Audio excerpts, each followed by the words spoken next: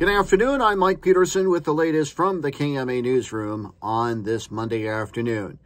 Big story out of Page County today. Zoning officials have upheld a ruling determining a material change was made to Invenergy's wind energy permit application.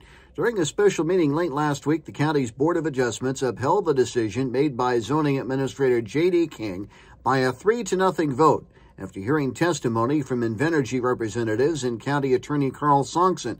The board was brought into discussion per Iowa Code to hear an appeal from Invenergy after they received a letter from King which stated there had been a material change in the Shenandoah Hills wind project, thus making the application, despite its August approval from the board supervisors, null and void. Proposed school renovation and expansion projects hang in the balance in 2 KMA land school districts tomorrow, where special elections are set Tuesday in the Clarinda and Corning school districts on some major facilities referendums. 2 questions are on the ballot in the Clarinda school district, a $14 million bond issue to make a number of improvements and renovations to the 712 and pre-K 6 buildings, as well as a physical plant and equipment levy to projects not covered under the bond issue.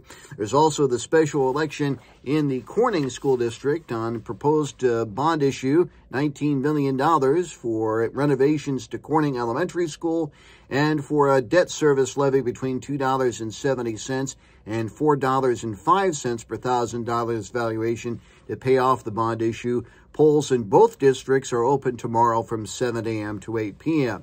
Speaking of special elections, plans for a proposed hotel in Mills County may depend on the results of a special election tomorrow. Voters in the county's unincorporated areas will decide the fate of a proposed 7% tax on hotel and motel rooms. Proceeds from the tax will be used to lure hotel development somewhere in the vicinity of Interstate 29 and Highway 34. Again, polls open from 7 a.m. to 8 p.m. at 3 locations. More information available at the web story at KMAland.com. KMA on-track weather, partly sunny this afternoon, highs in the upper 40s, patchy fog overnight tonight, otherwise mostly cloudy, lows in the low 30s. More news at 5:05 and 6:05 this evening and online at KMAland.com. Have yourself a pleasant rest of your Monday. Mike Peterson, so long, my friend.